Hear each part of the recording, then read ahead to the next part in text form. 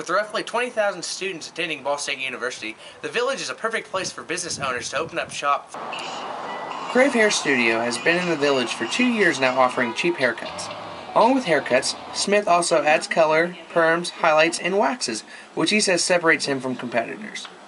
Smith likes the Village because of how close it is to campus, and with 90% of his customers being students, it helps business a lot, Smith says. It has its ups and downs, you know, it all depends on the days and things like that. It could be better, of course, some of the stores around here would open up. It's kind of dead down here sometimes. Even with it getting colder out, he has anywhere from 10 to 15 students daily.